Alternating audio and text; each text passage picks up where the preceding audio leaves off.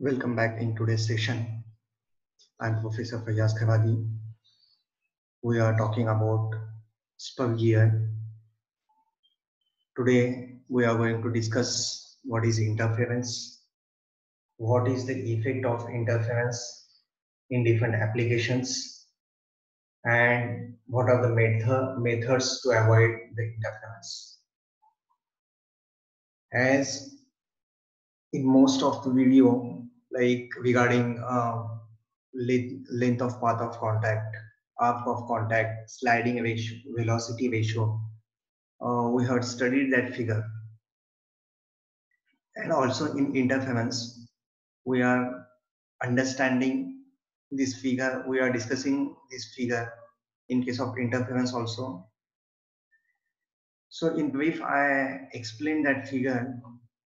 See, this is pinion having center O1. This pinion is having three circles. One is base circle, this one. Second one is pitch circle diameter, and third one is addendum circle diameter. Then the gear which is machined with pinion is having center O2, and again it have three circles: base circle, pitch circle diameter, and this is addendum circle diameter. EF is the path of contact on the common tangent line to the base circle of pinion and gear. The angle formed by common tangent TT and common tangent to base circle AB forms the pressure angle phi here. Now the force circle is introduced here for pinion. This is this one, and this circle is shown here, maximum addendum circle of pinion. The same force circle is added here also, this one, and give the name here, maximum addendum circle of gear. This fourth circle is introduced for gear, and this fourth circle is introduced for pinion. So what is that maximum addendum for gear and maximum addendum for pinion? So see, O2F is the addendum circle radius, RA, addendum circle radius, and that point F is the point of contact for pinion tooth and gear tooth. At single point, both the tooth profile meet each other in the actual working, and that point of contact F is continuously sliding on common tangent line. When it will be on common tangent line, at only at that time it will follow the law of gearing and it will transmit the power. It is compulsory that that F point must be on line AB. That is important condition to follow the law of gearing. At the same time, point E should move on line AB only. At that time, it will follow the law of gearing. That means point F and E should move on the line AB. Okay. Now O2F is the addendum circle radius of gear. After that, if that point is moved on that line and it is taking the new position up to B, that means O2B is the maximum addendum circle radius, of gear, shown here, maximum addendum circle radius of gear. See here, if the radius of the addendum circle of gear is increased to O2B, if maximum addendum circle radius is increased up to O2B, O2B, that will be maximum addendum circle radius, that point F will move to point D. The point F, point of contact F, will move from F to D. When the radius is further increased, that is the important point in case of interference. When that radius a maximum addendum circle radius O2B is further increased, this B point will move inside the base circle of pinion. Correct? Up to that is the tangent point to the base circle. But if that radius O2B is further increased, it will move inside the base circle. This is base circle of pinion. Okay, it will move inside the base circle, and the point of contact when move inside the base circle of pinion, it not on the involute profile of tooth. That is the involute profile of tooth. Okay, so when that is up to B, it will on the involute profile. But when that radius will increase O2B, more than O2B, it won't be on the involute profile. Vice versa, if O1A, this is the O1E. O1E is addendum circle radius of pinion. O1E, this one. But that O1E, if we further increase up to point A, it will become O1A, and that is the maximum addendum for pinion, maximum addendum circle for pinion. If we further increase, it will move inside the base circle of gear. It will move inside the base circle of the gear, and it will be up to point A, it will be on the involute profile. But it is further increased, it won't be on the involute profile of gear. Okay, that is very important to understand. When that things happen, the point F and point F and point E will take the new position as point B and A respectively.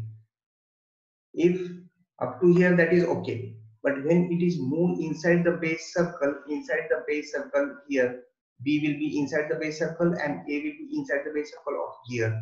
If that things will happen, the tip of tooth on the gear will then undercut the tooth of pinion at the root. That is important, at the root, and removes the part of involute profile of tooth on the pinion, like this, at the root. When that point insert in the base circle, it will move inside the base circle of pinion or gear. It will start undercutting the tooth profile, below the P circle diameter or base circle, and this involute profile will become non-involute. This is involute profile. Okay, so this involute profile, due to that profile of tooth is digging the base circle here, and this involute profile will become non-involute. This undercutting will take place here, and this involute profile become non-involute. So conversion of this involute profile into non-involute profile is called interference. Again, I repeat, the tip of tooth on the gear will then undercut the tooth of pinion at the root, and removes the part of involved profile or tooth on the pinion. The same thing happens in gear also. So this effect is called as interference. So interference will occur only when RA will increase R max. RA is greater than R max, or RA will be greater than R max. This is R max. RA max for gear is the maximum addendum radius for gear. If that value increase the maximum radius of addendum for gear, interference will occur. When it crosses the RA max, it will move inside the base circle. When that RA max, this is RA, this is RA max, O1A, small RA, this is small RA max. When it crosses RA max, it will move inside the base circle, and when it will move inside the base circle, this profile will start undercutting this profile. This profile, this face will start undercutting the root of or flank of this tooth profile, and this profile will become non-involute like this. So this phenomena is called interference. Okay, so these are the limiting condition. E point will move up to A and F point will move up to B. So up to here, AB is the maximum path of contact. AB is maximum path of contact when E point will exceed the limit A. So this is the limiting values of path of contact AB. Okay, so up to A and up to B, interference will not occur. When it crosses the limit A and B, F will cross B and E will cross A. At that time, interference will occur. Okay, so that point A and B is called point of interference. Point A and point B is called interference. The point A and B are called interference point. That means above that limit, the interference will occur, and within that limit AB, interference does not occur. Obviously, interference may be avoided if the path of contact does not extend beyond interference point. That point is very important to understand and to solve the numericals also. Okay. So in brief, we can say that the phenomenon when the tip of tooth, the tip, this is the tip, this is tip, this is tip. Okay, this tip undercuts the root of its matting gears. This tip undercut, this is cutting, undercutting is start here. Okay, undercuts on the root only, that is the root. This is a root. Okay, this root is start cutting.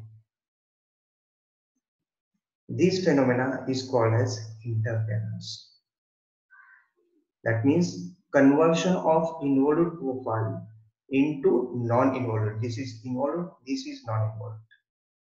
Okay, this is involute and this is non-involute. So this is called as interference. Clear? Now, what are the effects of interference in actual applications? Due to undercutting, the teeth will become weak. This area, this width is more. This width of tooth, that is the width of tooth. But due to undercutting, that width will become less. The width will decrease. So due to decrease of width, the material is removed from this area. So it weakens the portion of the tooth profile at the root diameter. When this weakens the area of the tooth profile, which results in early failure of tooth. That means the life of tooth will reduce here. That is the drawback of interference occurring in the applications. The second effect, the second drawback of the interference is when tooth become non-involute, the surface in the contact it will not touch each other properly. This causes improper transmission of motion of power. Improper transmission of motion or power. That means intermittent motion will take place while transmitting the power. Third is the relative motion between tooth surface will not be proper sliding type. For transmitting the smooth power, the motion of tooth profile will be sliding type. The contact will be of sliding type. So if that contact won't be sliding type, it incomplete motion will be transmitted. Complete motion won't be transmitted. Incomplete motion will be transmitted. Next one, non-involute tooth profile gear have different velocities which can lock the two gears with each other. So these are some drawbacks of effect of interference in application of spur gear. For that purpose, it is necessary to avoid the interference. The designer is designing the gear in such a way that the interference will not take place during operation. So these are some methods describing here. It can be eliminated by selecting minimum number of teeth on pinion and gear. It is very important factor while designing the gear tooth profile.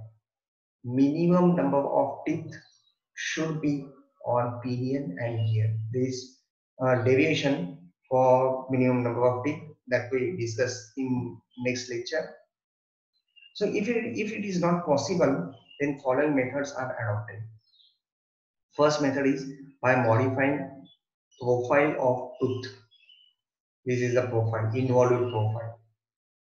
This is involute profile of tooth. How it is modified? The flank of pinion tooth and portion of face of gear are made cycloid instead of involute. What is flank and what is face? Already discussed in terminology of spur gear. So the flank of pinion tooth, this is flank. The surface below the pitch circle diameter, that surface is flank, and the surface above the pitch circle diameter, that is face. So this is flank, face, this is flank. This is face above the pitch circle diameter, this is flank, face and flank. So flank of pinion and portion of face of gear, these are made cycloid instead of making it as involute. So when the portion of flank of pinion below the base circle is made cycloid, at the same time the mating portion of gear is also made cycloid. When this portion of pinion is made cycloid, at the same time matting surface of gear should always made as a cycloid profile. That is the first method to avoid the interference. Secondly, by modifying addendum of pinion, and gear. See, if addendum is increased or decreased, at the same time addendum circle diameter will increase or decrease respectively. If you modify the addendum of pinion and gear, it will directly affect the pitch circle diameter of the pinion and gear. So if you modifying the addendum of gear or pinion, at the same time you have to keep same the pitch circle diameter, base circle diameter, ratio angle, and center distance as it is. It should not change. Only you have to change the addendum without affecting these all parameters. The designer have to understand that things while designing the profile of gear tooth. So to maintain the same depth of tooth, the addendum is reduced by same amount as addendum is increased. If addendum is increased of gear, at that time the addendum should reduce of pinion by same amount. That is very important. Third one, by modifying center distance between the pinion and gear without affecting law of gear. By modifying center distance between pinion and gear without affecting law of gearing. So these are some methods to avoid the interference that you have to write down in examination. So at the end of this video, the student can understood what is interference, what is the effect of interference in power transmission, and what are the methods to avoid the interference. If you have any doubt or query, you can ask in chat session or in the comment section. Okay, thank you so much.